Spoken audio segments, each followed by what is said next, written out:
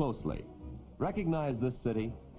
Unless you belong to the Westchester Model Club, Pelham Manor, New York, you probably don't. It looks real, but this is a model railroad, exactly 1/48 life size. Passing above, a diesel haul streamliner, copy of a Great Northern train. Club members build every piece of equipment. This road runs on a timetable. Trains always run on time. Westbound freight, complete with caboose.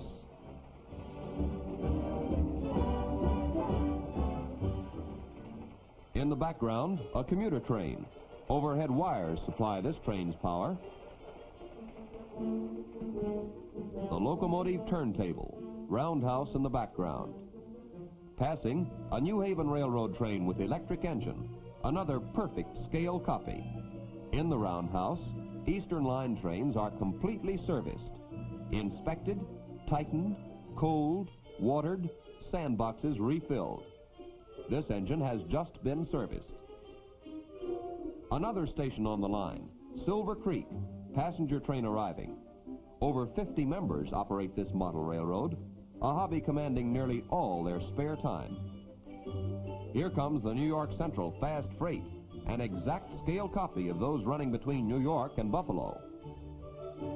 On the lower level, a local freight.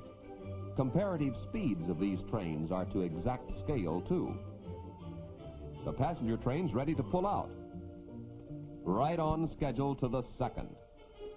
What a way to run a railroad. Using a miniature yard switching engine, a complete freight train will now be assembled.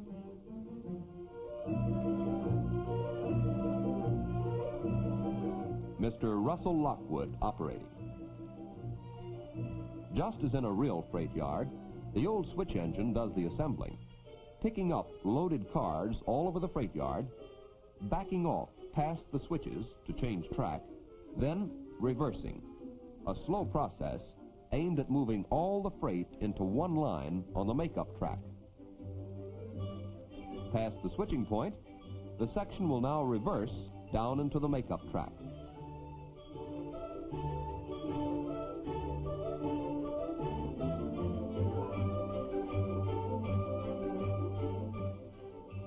The switcher uncouples and goes for more freight cars. While the freight is assembled further, a word about who belongs to model clubs. Members include executives and clerks, salesmen and school teachers, garage mechanics and bank presidents.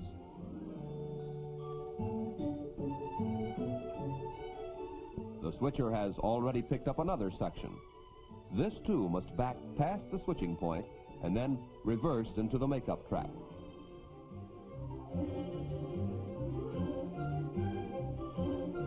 Making up freight is a back and forth operation. Now watch some tricky switching. Let her roll.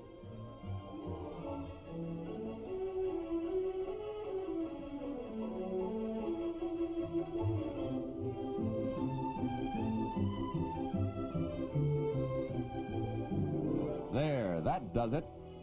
Oh, not quite. Seems to be something missing. What could it be?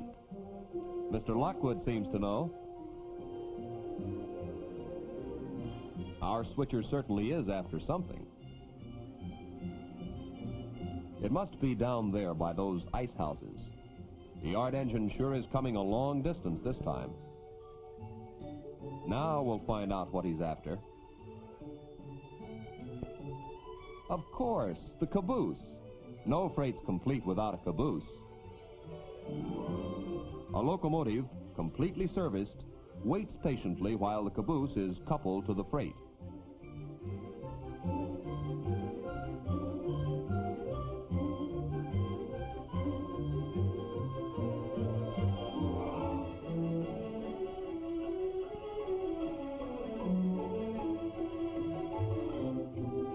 And now, the final step. The road engine leaves the roundhouse and starts moving up to head the freight train. The yard engine's work is done. Here comes our road engine.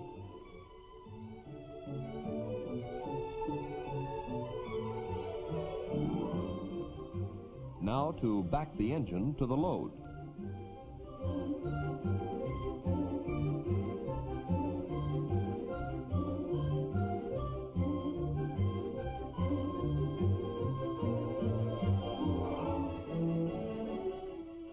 This freight is ready to roll.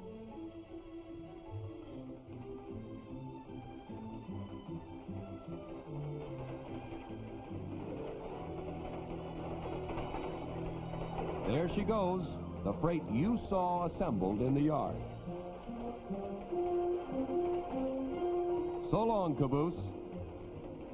Fine exhibition, Mr. Lockwood. You're a model railroader.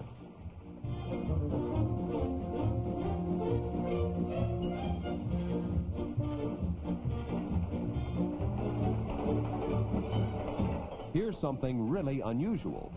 A model circus train, made by a former circus man. The circus train is authentic in every detail. Look at the animal cages.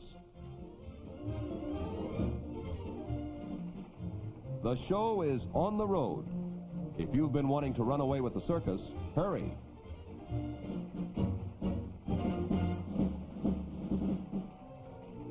Here is a safe railroad crossing. See the warning signal flashing? All tracks clear for the mail train, New Haven Streamliner. This trestle up in the mountain division is so well built it will support a full-grown adult. A 350 engine, drawing power from overhead wires. Fun and perfection are the twin objectives of the men who build their own rolling stock on this model railroader's dream come true. A steam locomotive on the mountain line. Not all model railroads equal this one, but this club's devotion to hobby is equaled wherever men run model trains. All over the world, in shops, in store windows, or in the cellar of the house, running them or just watching. The little trains that run on time hold never-ending fascination for millions of model railroaders.